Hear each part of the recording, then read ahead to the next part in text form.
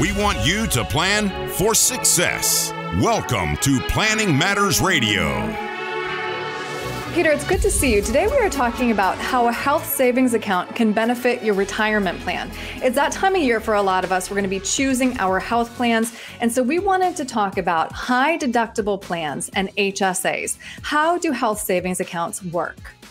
Well, you get to contribute money to what is essentially a piggy bank for healthcare-related expenses, for premiums, for deductibles, for copays, for prescription drugs, and for additional medical-related expenses as they may come up throughout the year.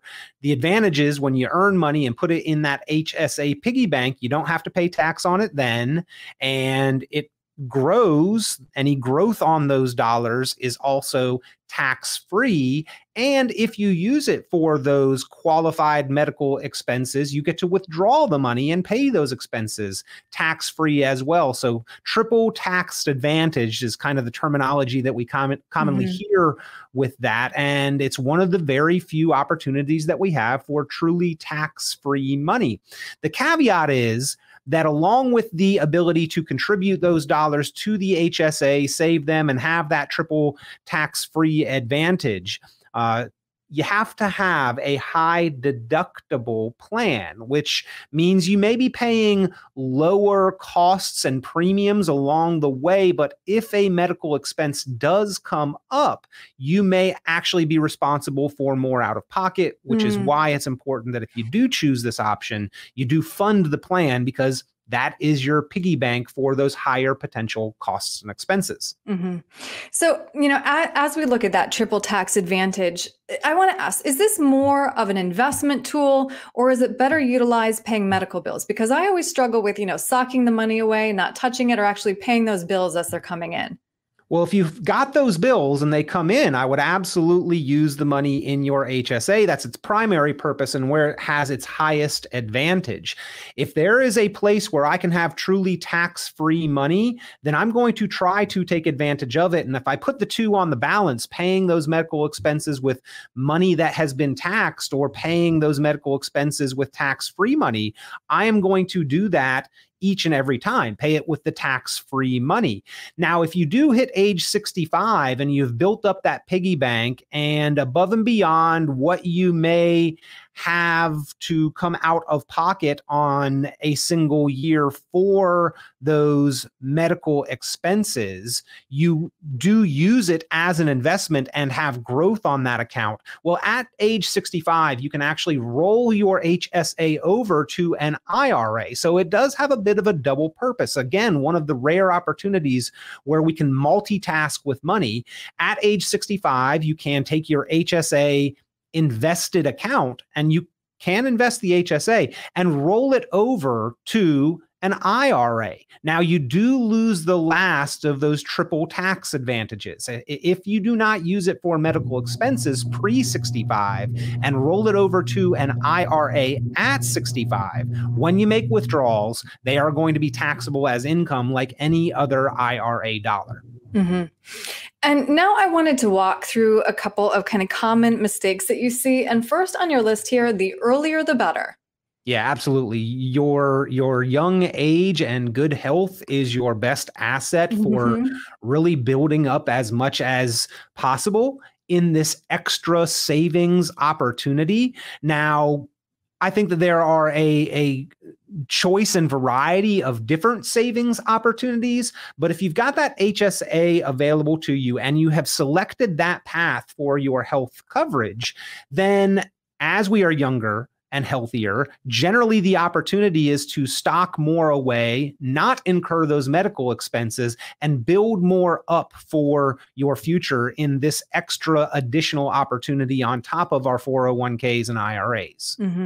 Another mistake, which you actually touched on earlier, don't forget to fund it. Yeah, again, this is something that is meant as the piggy bank there. And if you've got a high deductible plan, which come in combination with the ability to have the piggy bank in the first place, they are contingent upon one another. And then you have not funded the piggy bank and have a healthcare event, well, you may be responsible for much higher costs to reach that copay place where your expenses are covered, to reach the deductible and the maximum out of pockets is going to be a higher limit. So you may find yourself in a place, if you have not properly funded and you do run into healthcare expenses, where you have more than offset and eaten up the advantage that you may have had from the lower premium costs. They have to be weighed carefully. And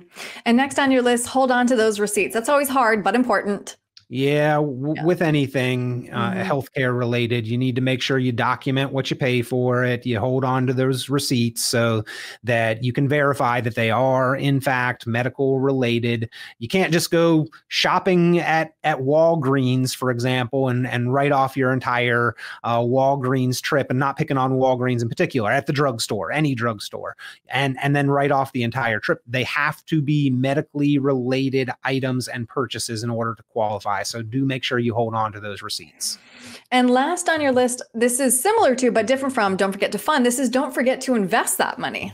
Right. You don't want your money just sitting in cash. Now, caveat there, you don't want your money that could potentially pay for those healthcare related expenses to disappear on you when you need it if there's a down market either.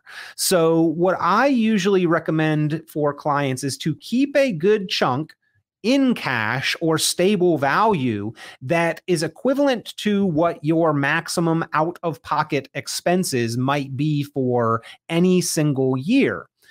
But over and above that amount, and particularly as you have had this plan for multiple years and you have funded it each year, you may have well in excess of that amount. And anything over and above that amount, I do believe that you should invest for growth similar to what you might do inside of any other retirement account.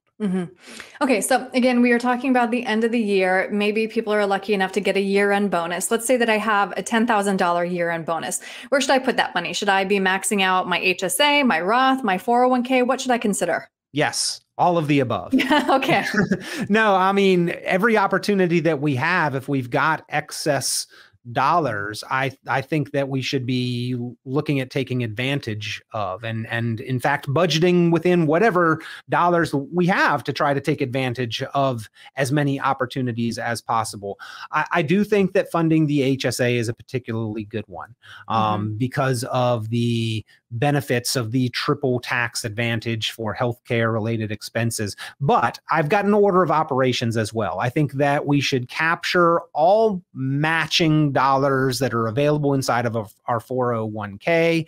Generally, I pivot out of that and make sure that the health savings account is funded kind of as a budget line item for healthcare expenses. Whatever the higher premium amount would have been if you did not have a higher deductible plan, at least that should be going to the HSA, the delta, the difference. Right. Roth IRAs, I think, are a fantastic opportunity. So then take advantage of that. And then if your 401k has a Roth component, pivot back to that. And then the HSA over and above that difference. But that first year, and certainly as we get into the first couple years, we need to make sure that we've at least got enough in the HSA to cover the maximum out-of-pocket medical expenses we may incur. And then after that, I think that's when the order of operations comes into play. All right. Well, if somebody is, again, picking their health plan right now or trying to figure out where to put some extra money, which retirement account, what's the best way to reach you so they can crunch those numbers with you? 919-300-5886, 919-300-5886. You can also visit online, richonplanning.com. It looks like richonplanning.com. All right, Peter, thank you. Always a pleasure. Thank you. This has been Planning Matters Radio. The content of this radio show is provided for informational purposes only and is not a solicitation or recommendation of any investment strategy. You are encouraged to seek investment, tax, or legal advice from an independent professional advisor. Any investments and/or investment strategies mentioned involve risk, including the possible loss of principal. Advisory services offered through Brookzone Capital Management, a registered investment advisor. Fiduciary duty extends solely to investment advisory advice and does not extend to other activities such as insurance or broker-dealer services. Advisory clients are charged a quarterly fee for assets under management, while insurance products pay a commission, which may result in a conflict of interest regarding compensation.